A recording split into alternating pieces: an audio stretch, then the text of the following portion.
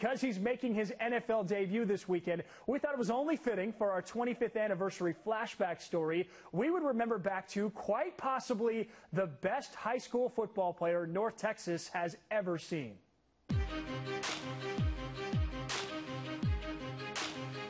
This week's 25th anniversary flashback takes us back to 2012. Midway through that season, after the Allen Eagles lost a hard-fought game to Coppell in overtime, head coach Tom Westerberg inserted sophomore quarterback Kyler Murray into the starting lineup.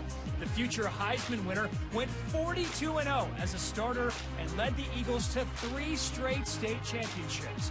The Murray magic was impossible to stop as he threw for over 10,000 yards and 117 touchdowns during his 3 years at Allen.